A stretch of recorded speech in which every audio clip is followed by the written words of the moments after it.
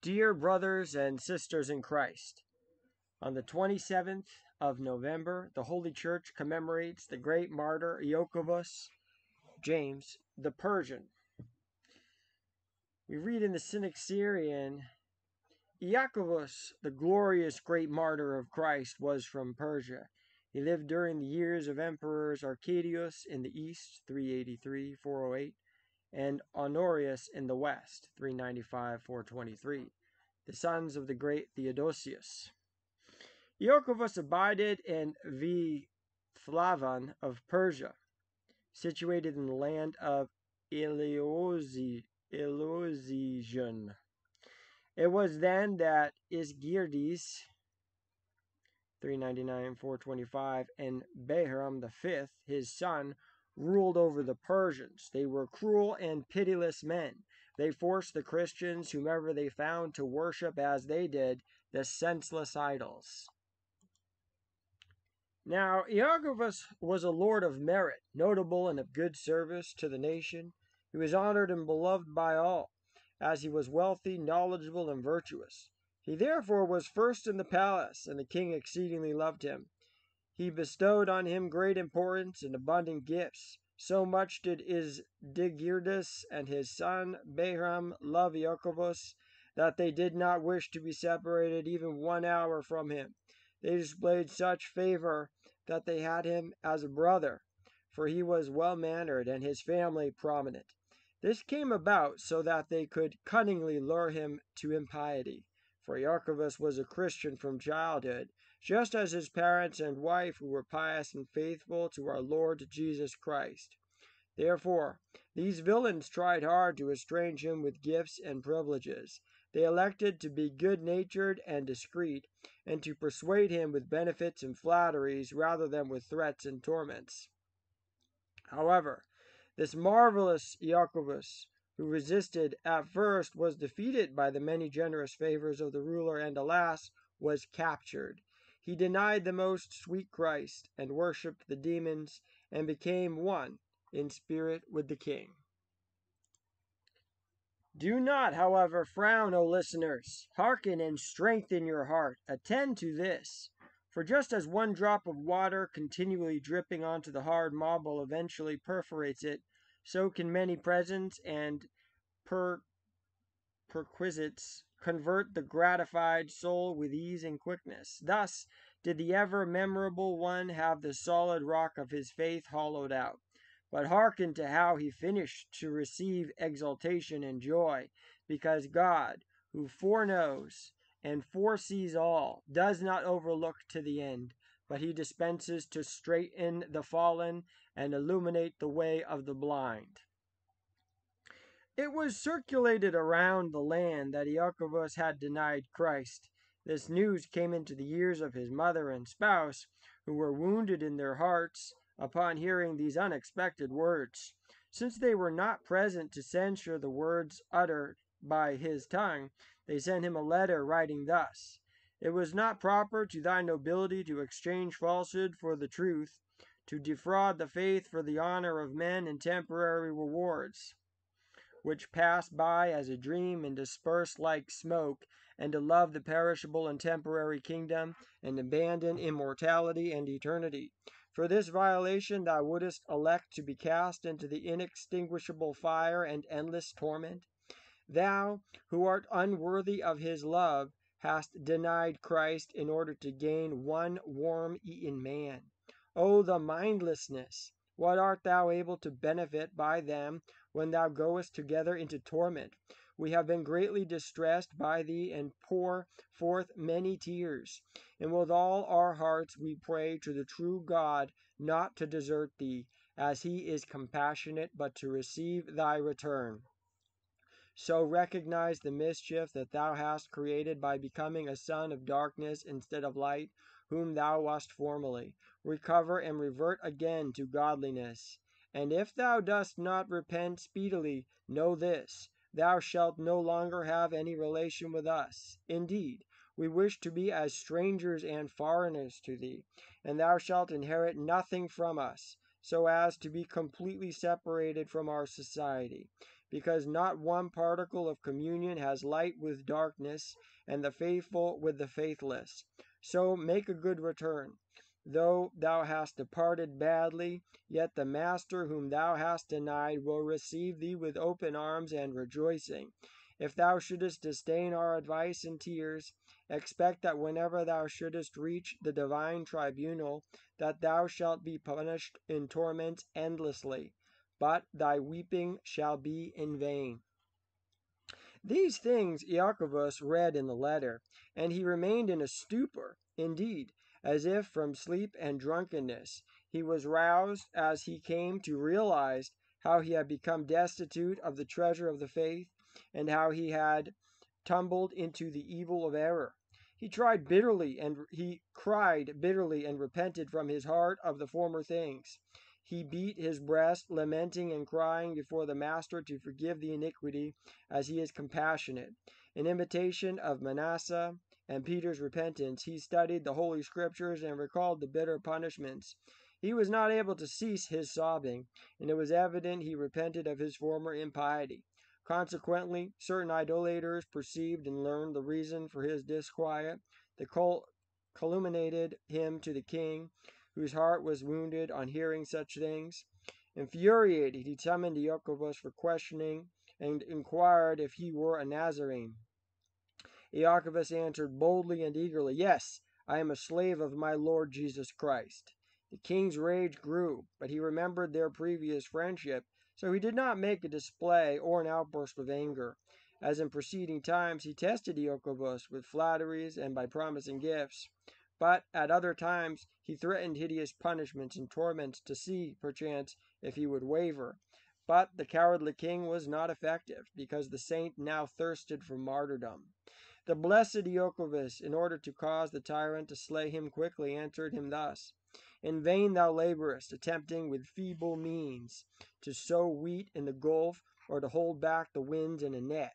In this way it is not possible any longer to change my belief from piety. So then, lay aside all hope, so as not to conceal thy wrath any longer. Cut my body into pieces, punish it, burn it, do with it as thou wilt, but my soul thou wilt not be able to turn to godlessness."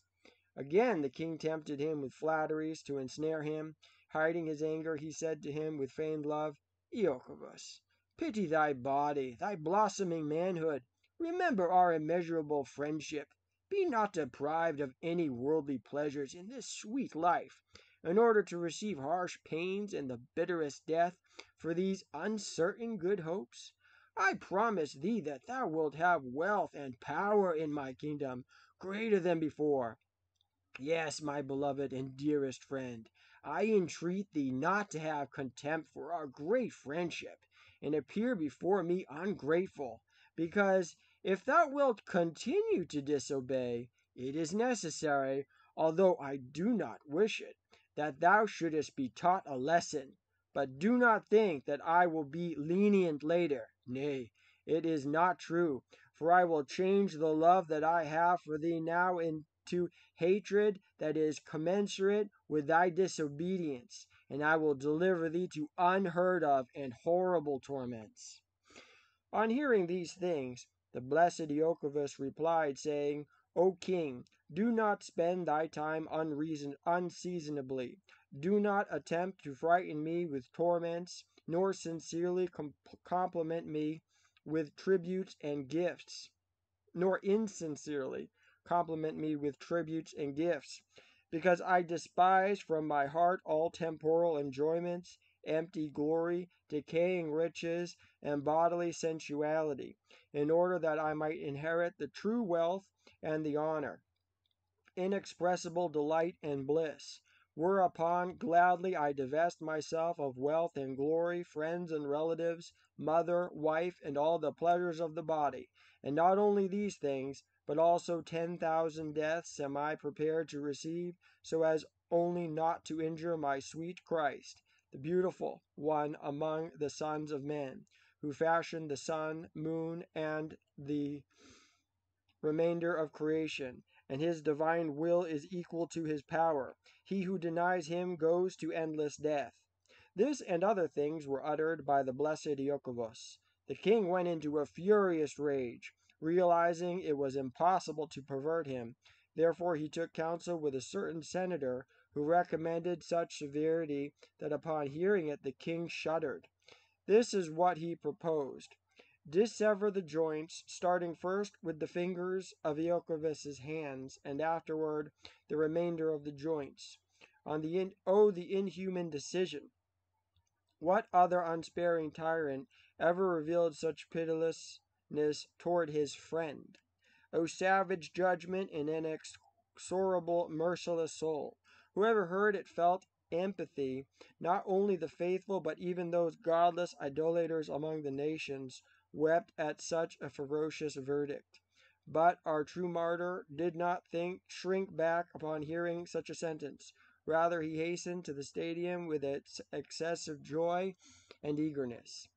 A large portion of the population assembled in order to witness the hideous sight.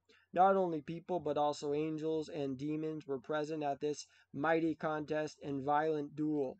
The angels were present in order to assist the saint invisibly to receive the crown, and the adversaries to prevent him, if possible, and to frustrate his purpose. Also, the word of the apostle was fulfilled. We became a spectacle to the world, both to angels and to men. For even the great promoter of contests and heavenly king was present.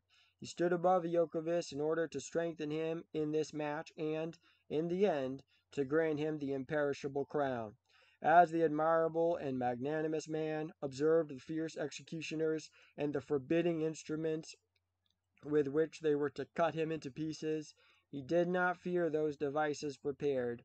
Every kind soul, seeing another suffering thus, would feel sorrow and pity for him as a man. IAKOVOS, however, did not show any gloom and never uttered anything foul, nor did he suffer to do anything unworthy of his valor. Much rather, as though his flesh were insensible, he stood with a joyous glance and cheerful face. The executioners tied the hands and feet of the martyr.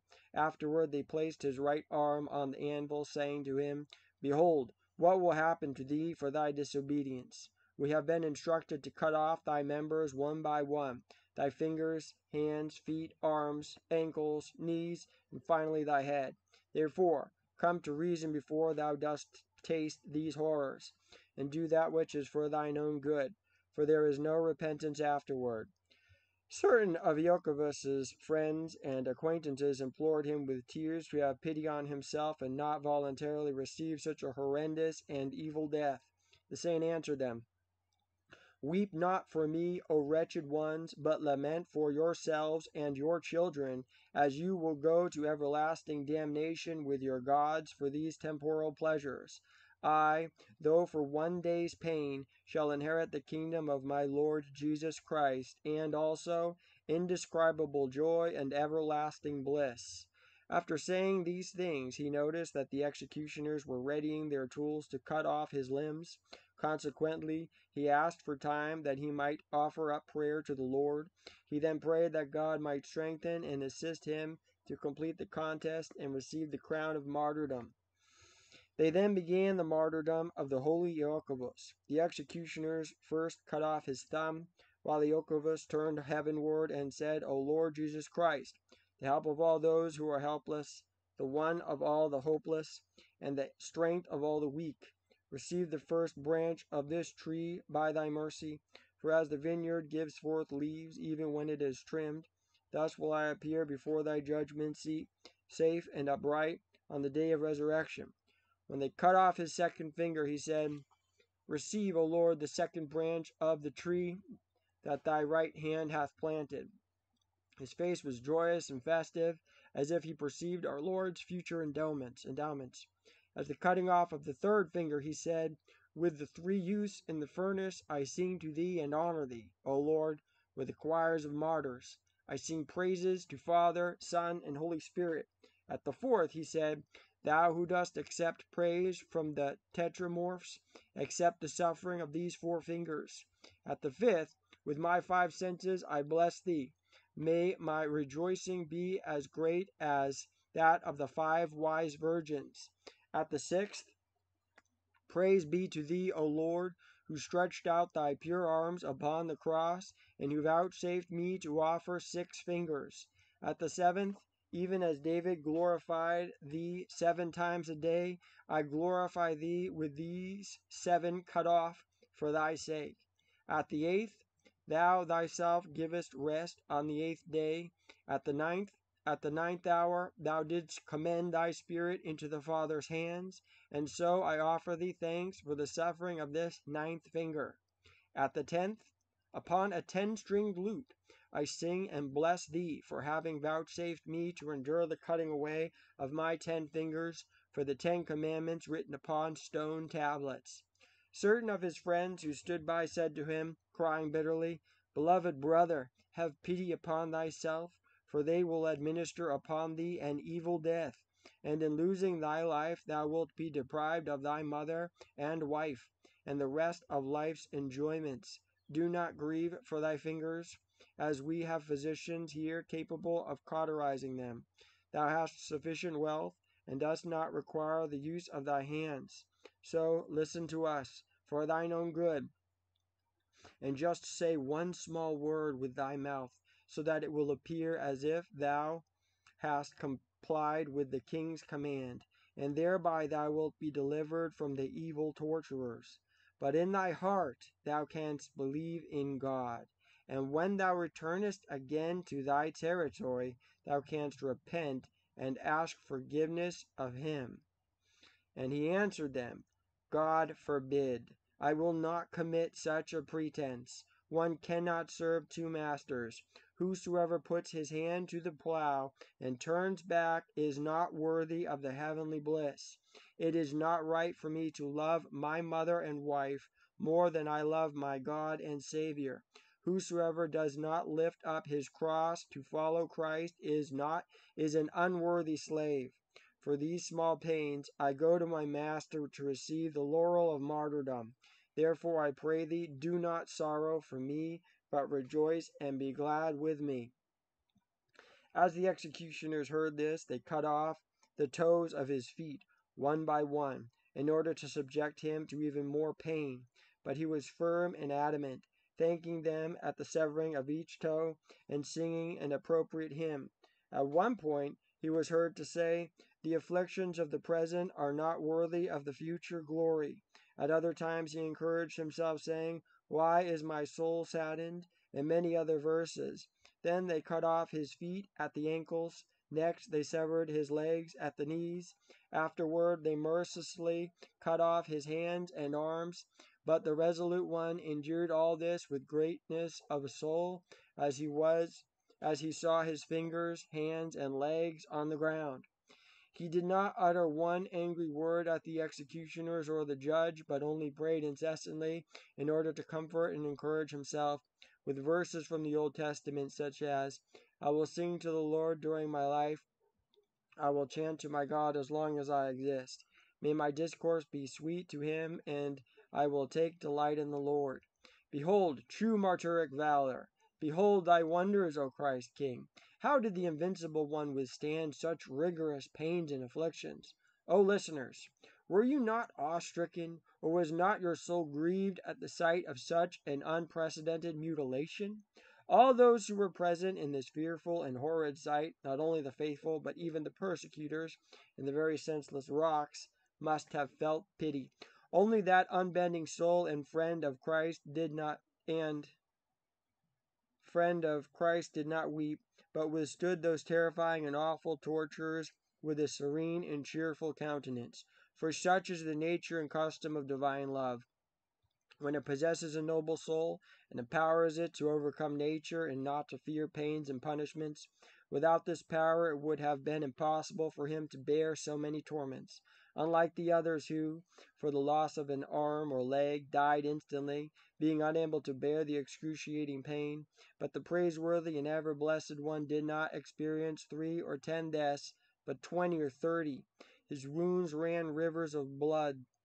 The flesh fell. The veins were severed, the nerves plucked out, the arteries destroyed, the members scattered. The audience fainted, and the executioners grew weary. The demons, having been vanquished, were horror-stricken and panicked. The angels marveled, But he that endured seemed joyous, and his eye was not morbid, but cheerful, and he looked merry rather than dismembered. Then they cut off the thighs of the martyr, and the pain was so acute that he cried out, saying, Christ, help me. And the executioner said to him, Did we not tell thee that thou wouldst suffer extreme pains and tortures, and thou didst not believe us? Now ask thy God to save thee from these punishments. And he answered, I do not ask Christ to rescue me from the torments, but to strengthen me till the end, so that I may receive the laurel. O senseless ones! I felt pain in order to prove that I am in the flesh, but earlier all of my mind was riveted on my Lord Jesus Christ, who lessened my pains, and I did not feel anything. Truly, just as the anvil is struck by the hammer and feels nothing, also I felt nothing as I was being tormented. Therefore I thank my God and beg of you not to feel sad for me, but to dissolve this old structure of my flesh, that a new and brighter one will be raised up. Since you have cut off the branches, do not hesitate to chop down the tree, also that I may receive the heavenly bliss. For just as a heart wishes to reach the rivers of water, so I desire in death to attain my Creator. Even though he was dismembered thus, yet the Invincible One safeguarded his piety and won trophies against all of them, with the aid of the Holy Spirit and his unsurpassed desire. He remained therefore only with his head and torso, a dreadful sight to behold. Alas, but the villainous rulers, seeing that, were frightened, even though he who was dismembered feared not. They had no further hope for him, so they ordered his honored head to be cut off as the other members of his body. They ordered this not because of any merciful sentiments or sympathy, but from their excessive shame, so that it would not seem that Iakovos had defeated them, dismembered thus, and that the invincible majesty of the Lord might not be confessed in the saint. After the decision, the saint was solaced somewhat. He moved his honored head with difficulty and prayed thus, O Lord, Father Almighty, and Lord Jesus Christ, and the most Holy Spirit, I thank thee that thou hast enabled me to endure these torments for thy holy name. But I pray thee, make me worthy to complete this contest, for the pangs of Hades encircled me. They have severed all my limbs. I have no legs to stand on and worship thy majesty, nor hands to lift up to heaven to pray and call thy name.